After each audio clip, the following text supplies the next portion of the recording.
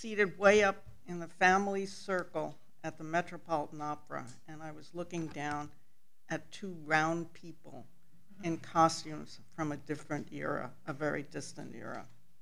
They must have been a mile away, but I could hear them loud and clear. What were they singing about?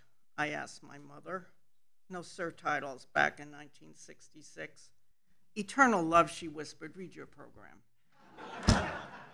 I remembered being surprised to the extent I had any deeper understanding of love in my teens. It seemed that love was reserved for beautiful people, for fleet-footed quarterbacks, thin blonde prom queens. I just choke at the idea. And movie stars. Zinka Milanov and Richard Tucker were neither young nor fair. And yet, when they embraced, the intensity of their duet transcended the reality of their appearance. By the time they climbed toward the guillotine, I was enslaved.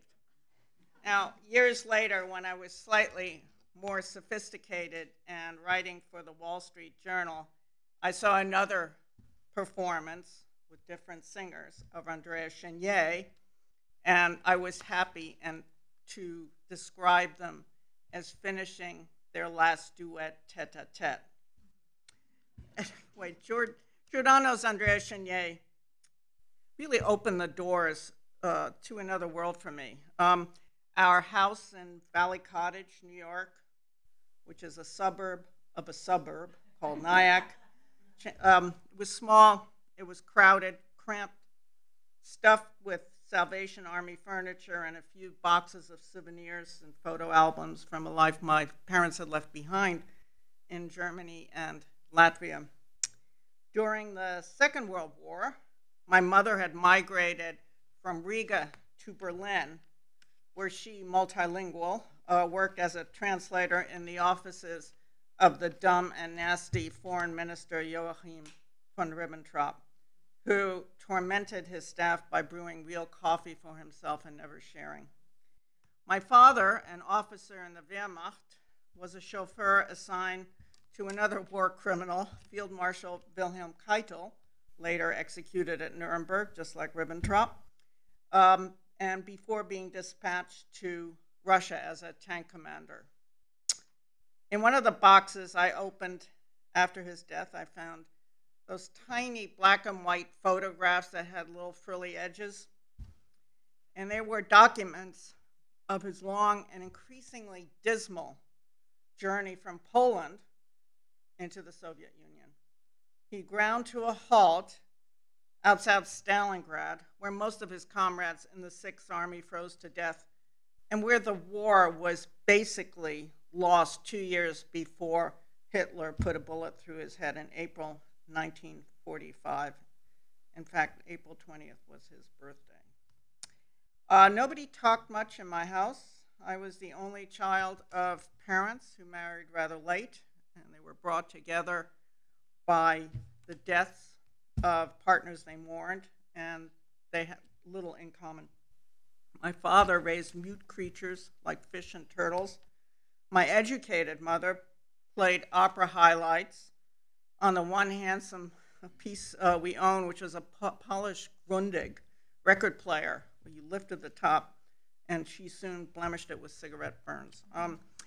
At the opera, everything was different. It was grandly scaled, and I was swept into a world of mystery and beauty very different from my kind of blue-collar life in suburbia.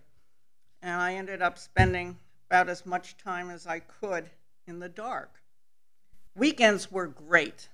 We could bus in, my mother allowed that, and the Met played matinees and evenings on Saturdays, and the City Opera performed twice on Sunday.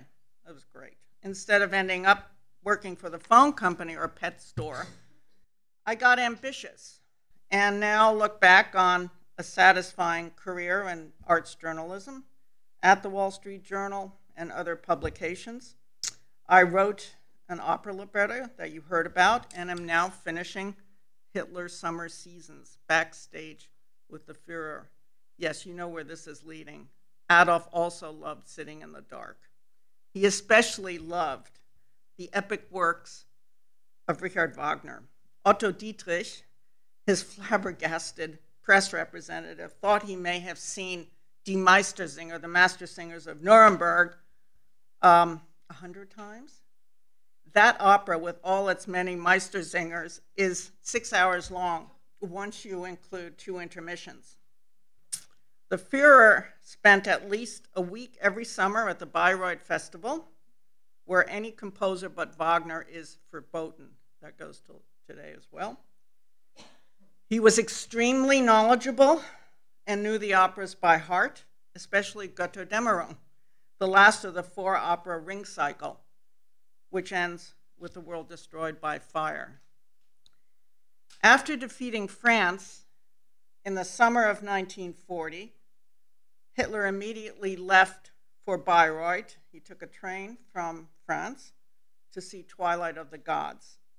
He never attended another opera, not there, not anywhere. Now that the world was his stage and his to burn, Hitler had no need for little Bayreuth or any other operatic substitute. It's disturbing to contemplate, but his dreaming in the dark made me and my own dreams possible.